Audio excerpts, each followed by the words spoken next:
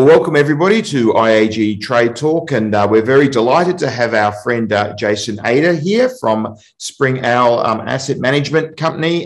He is the CEO of Springowl, but more importantly, Jason has got 26 Capital, the SPAC company that was looking to take Okada Manila public, and maybe is still looking to take Okada Manila public.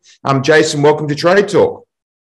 Andrew, thanks for having me. Very good to see you. We definitely plan to move forward with Okada Manila and Universal, and both of us, our business and Universal's business are forging forward and plan to merge and list on the NASDAQ. Very good. Well, obviously, you'd have to be hiding under a rock not to have been up to date with what's going on at the moment with Okada Manila. Pretty amazing scenes, amazing video we've all seen of this sort of forced takeover by Kazuo Okada. I mean, where were you when you heard the news, and what's your reaction to it? Well, when I heard the news, I was sitting at my desk, and my reaction to it is it's totally illegal, and I believe that Universal will be back in control of the property soon. This is, not an issue about ownership. Nobody's really questioning who owns the property. It's owned by Universal, and Universal's largest shareholder is the son of Kazuo Okada, who is totally against his father's actions and supportive of Universal. So this isn't an ownership issue. This is an issue of management. It's illegal, and it's something that I do think, I think Universal will be back in control soon. And where's the listing process at in your mind? Because that's what you guys were moving forward with. How has this affected your plans? So we are not going to let Kazuo Okada's illegal takeover affect what should be a moment of celebration in the Philippines. The listing of this company will create the largest publicly traded Philippine company on NASDAQ. UERI, Universal Entertainment Resorts International, will be bigger even than when the Philippine long-distance telephone company listed in the U.S. This is really, a gigantic event, capital markets event for the Philippines, and we're not going to let Kazuo Okada try to disrupt it, which is very clearly what he's trying to do. Well, that's actually news to me. I didn't realize that it would actually be the largest Philippines company ever listed on a US exchange, on any exchange. That's pretty amazing, and that's a wonderful soft power advertisement for the Philippines around the world, and a lot of investment going into the Philippines at the moment. What about the chilling effect that this will have potentially on investment from foreign direct investment into the Philippines? A lot of companies, a lot of gaming companies interested in investing in the Philippines at the moment because of what's going on in Macau at the moment, the bounce back of the market. I mean, what's your view of that? There's such a great story to tell right now as it relates to the Philippines. It's the fastest growing gaming market in Asia. It'll be a bigger market, of course, this year than Macau because of the restrictions of travel. But it has got amazing product. The returns on capital from an investor's perspective are among the best in the gaming industry. And so, and you look at, the investment that's been made over the last several years and the product that's been created, it's largely unknown, but it's really super exciting. So you're right, this should be a celebratory moment for the Philippines, showcasing their gaming industry that has become one of the most important in the world. And in addition to that, showcasing Okada Manila, which employs 5,000 people, which is one of the showcase assets in the entire country, and expose the country, the hospitality industry, the business climate to the NASDAQ investors, to the US investors. And it's a great story to tell. Both myself and Universal are just not going to let Kazuo Okada try to disrupt that process.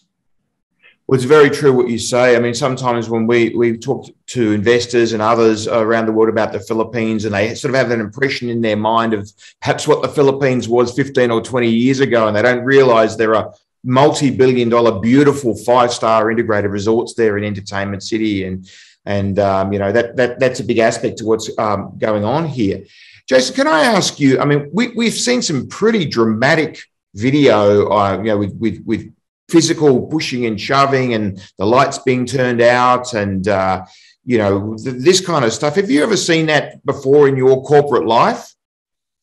Nobody's ever seen anything like it. It's a complete disgrace. It's totally illegal, and it needs to get rectified. This status quo ante order was not an order to take over management of the property. In fact, that order is pending in the Philippine Supreme Court, and it was not granted, despite the fact that Mr. Okada and his group are attempting now to take over management of the property. But the videos are shocking. The treatment of executives at Universal, the treatment of women, very prominent women in the Philippine legal community being blocked, pushed. It's just an absolute disgrace. What can you and others do about that right now? What practical steps can you take? Can you put pressure on the Philippines government? What legal steps and other commercial avenues can you take to do something about this disgrace, as you put it? Well, so Universal is leading the process. Universal will be the largest shareholder, obviously, in our combined company. They've filed criminal complaints. They've filed a second Supreme Court motion. There are other legal channels that are in the process of being pursued aggressively, as you can imagine. But as I said in the outset, everybody knows this is illegal. I believe Universal will be back in control of the asset very soon. And beyond that, I don't really want to comment what else I may know. Sure, that's understandable. Just two more questions. Just want to ask you about the fact, I mean, every entity, every person in this whole thing seems to have the name Okada in it. There's obviously there's estrangement in the family. Mr. Okada seems to have lost control of OHL, Okada Holdings, the ultimate company which controls Universal, and then down to TRAL, and then down to TRLEI. It's complicated. It's complicated for people to understand with all the different entities and names and languages. We've got Japanese, we've got English, we've got Tagalog all in there. I mean, to what extent do you think this contributes to confusion around what's going on at the moment? Is it difficult for you guys to explain what's going on? And do you think that estrangement within the Okada family itself is a factor here? Because as you say, the son has actually got, Tomohiro Okada has got more of the ultimate controlling entity that controls the whole thing from the top down than Mr. Okada himself. Any comments on any of that? Tomohiro Okada is a controlling shareholder. He's supportive of Universal's board, and therefore, by default, supportive of our transaction. I don't think there's anything confusing about all the legal action that Kazuo Okada brought through the Japanese court and legal system and lost all the way up to the very top, the highest Supreme Court. So there's definitive judgments in Japan. This is a Japanese company. This is a Japanese-controlled business. And there was a very small grant of a status quo ante order that really was, I think, misrepresented to the gaming commissions, misrepresented to the people that were involved in that hostile takeover. I give everybody involved the benefit of the doubt. The unlawful act here was conducted by Kazuo Okada.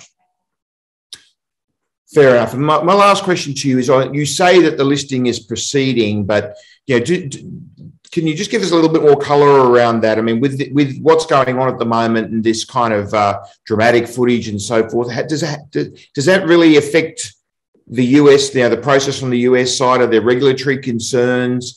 There is, the reality at the moment is that Kazuo Okada and his people are physically in the property, running the property, whether that's right or wrong. Obviously, you think it's wrong. I mean, how does that affect the practicality of moving ahead with the listing? We've obviously thought and discussed this at great length with Universal, who will be the largest, Universal will be a 90% owner of the combined company that will trade, as Universal Entertainment Resorts International.